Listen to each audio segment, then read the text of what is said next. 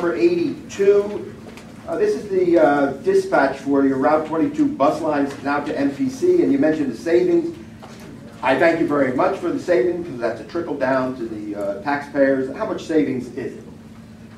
Number 82, Deputy Director Dinsmore, I think can tell us, do you know what the amount of savings we're going to have on that new contract? Yes, through you, Mr. Chairman. This resolution is actually a 5-year competitive contract to operate the entire paratransit system as well as the Route 22 shuttle.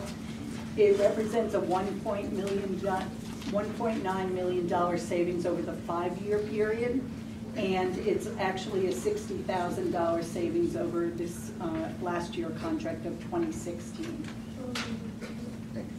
Thank you.